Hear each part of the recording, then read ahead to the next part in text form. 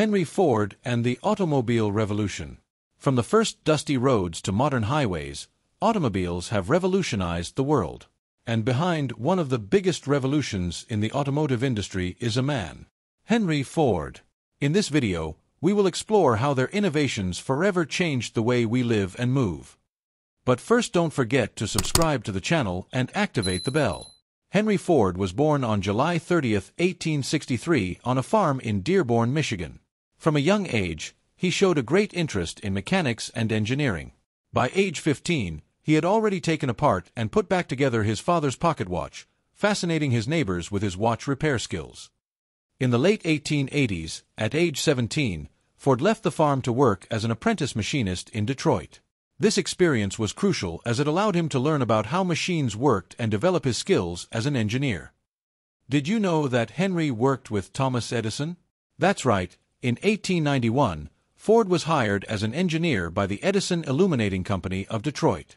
During his time there, Ford displayed great technical skill and a remarkable ability to solve problems, allowing him to rise quickly within the company. In 1893, he was promoted to chief engineer, a position that allowed him more time and resources to work on his own projects, including his interest in internal combustion engines and automobiles. Ford and Edison met in person for the first time in 1896 during a meeting of executives of the Edison Illuminating Company in New York.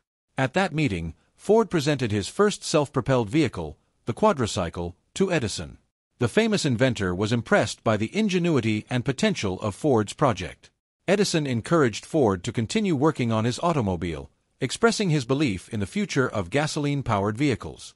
This support and trust from Edison was a great encouragement to Ford, who deeply admired Edison. The creation of Henry Ford's first model, the Model T. In 1908, Ford introduced the Model T, a car that would change history. His vision was clear. He wanted to build an affordable, reliable, and efficient car that would be within the reach of most Americans. The Model T, with its simple and robust design, fulfilled that vision.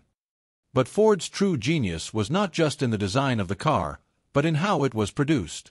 In 1913, it introduced the moving assembly line at its factory in Highland Park.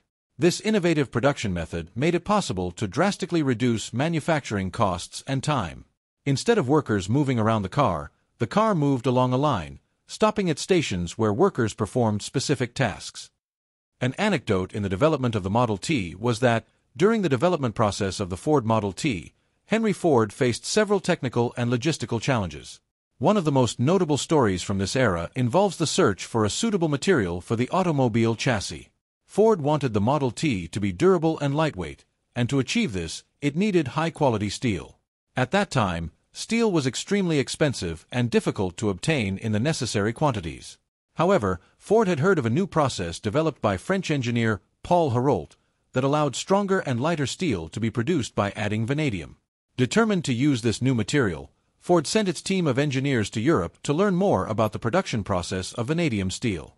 After several weeks of investigation, the engineers returned to Detroit with the necessary information. Ford then decided to implement this steel in the construction of the Model T, which resulted in a much stronger and lighter chassis than other cars of the time. Choosing vanadium steel not only improved the durability of the Model T, but also allowed Ford to reduce the vehicle's weight, which increased its fuel efficiency. This innovative approach to the use of materials was one of the reasons why the Model T became such a smash hit and revolutionized the automotive industry. This anecdote highlights not only Ford's determination to create an affordable and durable automobile, but also its willingness to adopt new technologies and materials to achieve its goals.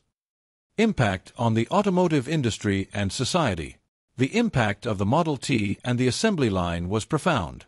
By 1927, more than 15 million units of the Model T had been produced, making it the best-selling car of the time.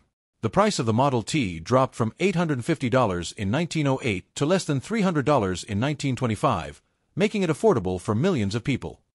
The automobile not only transformed industry, but also society. Cities grew, roads expanded, and people began to explore new ways of living and working. Ford didn't just build cars, it helped build the 20th century. The legacy of Henry Ford. Henry Ford continued to innovate until his death in 1947, but his legacy lives on in every automobile on the road today. His focus on efficiency and mass production laid the foundation for modern industry and changed the course of history. From the early days of the Model T to the self-driving cars of the future, Henry Ford's influence is undeniable. Thanks to his vision and determination, the automobile went from a luxury reserved for a few to an essential part of everyday life for many. Millions. So the next time you get in your car, remember that it all started with a man on a Michigan farm who dreamed of a world in motion. Don't forget to subscribe and support us with your like.